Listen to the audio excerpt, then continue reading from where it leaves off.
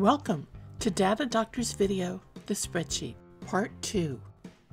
Let's take a closer look at the weekly challenge worksheet.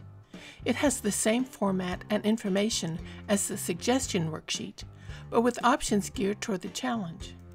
The top left is a link to the Data Doctor's video collection.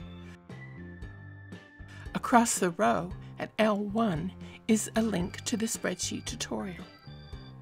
L3 has a link to the challenge tracker, which lets you see how you're doing compared to others.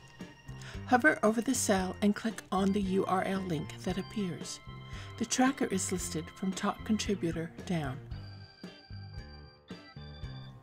A2 lets you select suggestions by location. Again, click on the URL that appears, and the next screen lists location options. See the number highlighted in red? That means someone is working in that suggestion's time frame. Other challenge participants will know to work around it. When an entire row is highlighted, no matter what the color, in this case it's yellow, that means all the profiles with that suggestion number have been dealt with and no further work needs to be done. Now, let's see how this puppy rides. First, select a suggestion. How about 824? Heading has different number of equal signs, from 1800 to 1899. That's G135. Next, highlight G135. Click on that cell, ignoring the URL box that just appeared for now. At the top of the screen, click on the paint bucket and pick a color you like. Lighter colors make it easier to read the text. I like blue.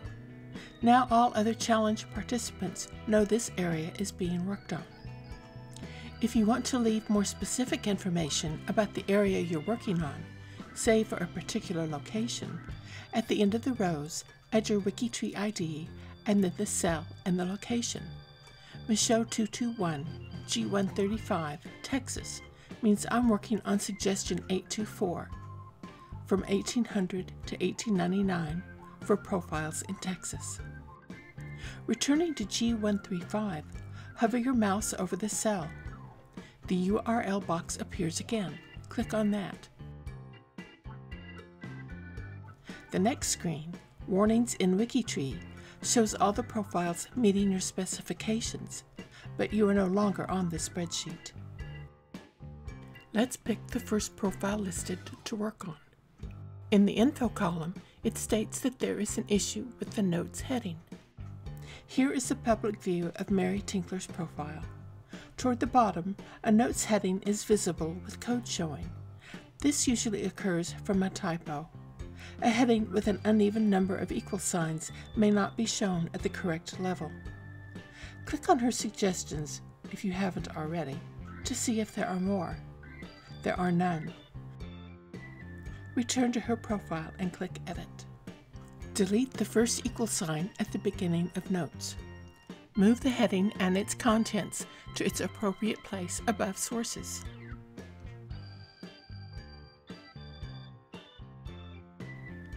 Click Preview to see your changes.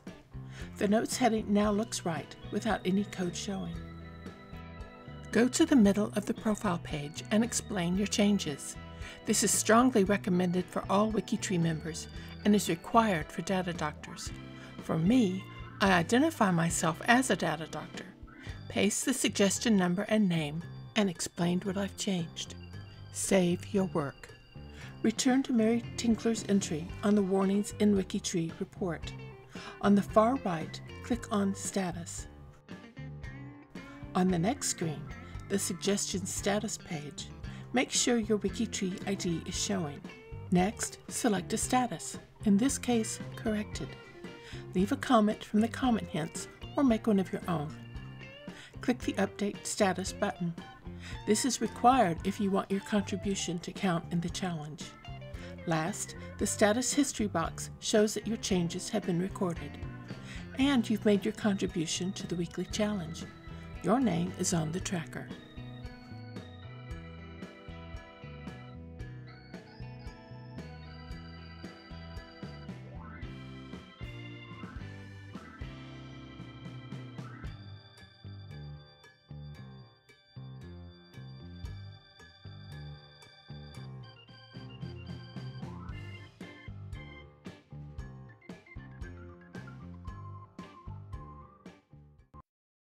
Part 2.